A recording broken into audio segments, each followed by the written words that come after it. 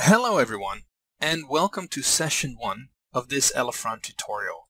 In this first session, I will explain why Elefront is used and why you might want to use it. The range of uses for Elefront is quite broad. You can use it in your everyday life just to make working with Grasshopper a bit easier, or you can use it to its full extent on large projects. So here are some quick basics. Elefront is an add-on for Grasshopper, which in turn is a plugin for the 3D nerves-based modeling platform Rhinoceros. As you are watching this video right now, it is assumed that you have proficient knowledge of both Rhinoceros and Grasshopper to continue. So now that we have that out of the way, let's see why anyone would want to use Elefront. As we all know, Grasshopper is a great tool for algorithmic design. It lets the user explore a multitude of shapes and allows variation of parameters to modify shapes that have been defined through linking so-called components. The principle is beautiful, and Grasshopper out of the box will enable the user to do this and explore many other uses for the Grasshopper platform.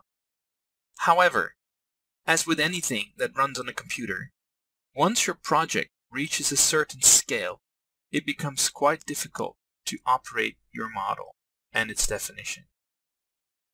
Also, with all these design options and all these different parameters, your Rhino files can easily become overpopulated.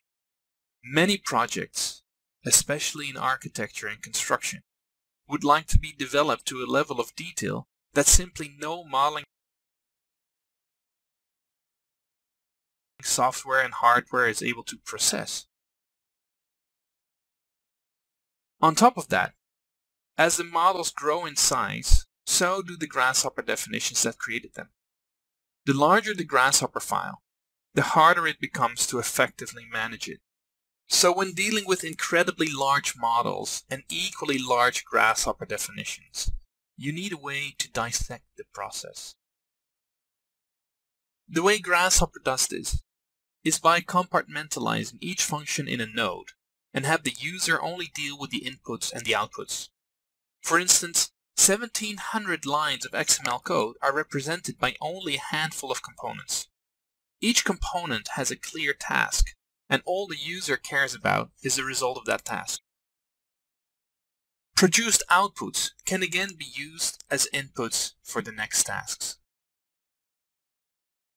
In our process, we basically zoom out a step and consider a Grasshopper script to be one node in the graph. The outputs of the nodes are stored in a Rhino model, which can again be used as the input for the next Grasshopper node. Now, why is it so important to distribute the model over many smaller models? I will try to explain that.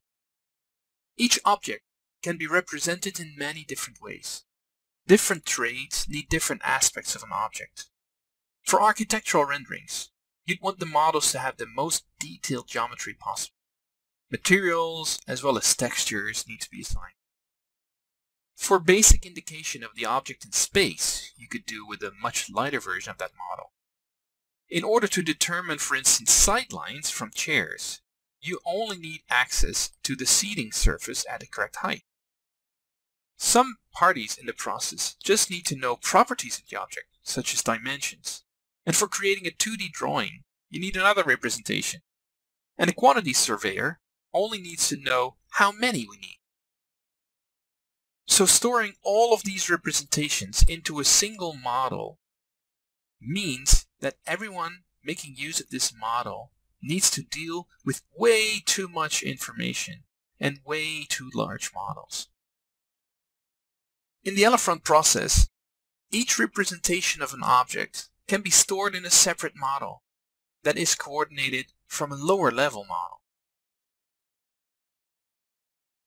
The concept of algorithmically linking all models to one another makes for more flexible model updates. I hope this image explains the value of algorithmically driven processes as opposed to a manual approach. Simply adding a bunch of seats while maintaining all constraints of accessibility, seat rotation, and sidelines would completely disrupt this layout and would basically require remodeling the entire arrangement. But with algorithmically driven modeling, these changes can be made in a matter of minutes. So how does this work? The way we access the geometry in the Rhino models is by querying the geometry attributes. We basically call in geometry from the Rhino model by specific properties. This way we create a text-based binding that does not rely on the actual object. By saying that, I mean that the original object can be replaced at any time. As long as the attributes are assigned consistently, the new object will be recognized and processed accordingly. This is where Elefront comes in. The plugin allows us to assign these attributes to the Rhino geometry when baking from Grasshopper, as well as referencing the geometry back in from Rhino to Grasshopper. Each Rhino model is saved and can be used as input for the next Grasshopper definition that can dynamically reference Rhino geometry back into Grasshopper for the next step. The result is a network of models that each contain information about a specific part at a specific point in the process of the model generation. We call this a distributed data model. It consists of discrete sets of data that are stored in Rhino files and represented as attributed geometry. Each Grasshopper file in the network typically creates one type of object, and more specifically, one version of that object. As I will show later, it typically takes a few modeling steps to get to a specific representation of an object. By separating these steps out into individual models, anyone, at any time, can have access to each step of the generation process for each type of object in the model. Each task requires specific inputs to be able to generate the output. These inputs can now be mixed and matched from a myriad of models that all contain coordinated information. Using this principle, you can easily scale up your project, with the only limitation being disk space. Another huge benefit of this approach is the fact that each node in the model can be operated by a different person. It is now possible to collaborate on a Grasshopper-driven 3D modeling process with a large number of people and trades.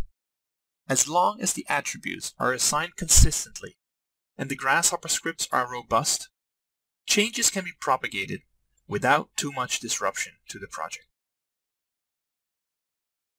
In the design and construction industry, collaboration and data exchange between different trades and software has always been problematic. In most cases, it is possible to convert geometry from one platform to another, but most of the time, this means that any other data about the objects is lost. With the Elefront process, all objects are represented by some form of geometry and a large set of data. The instant accessibility of this data makes for flexible reformatting of the data.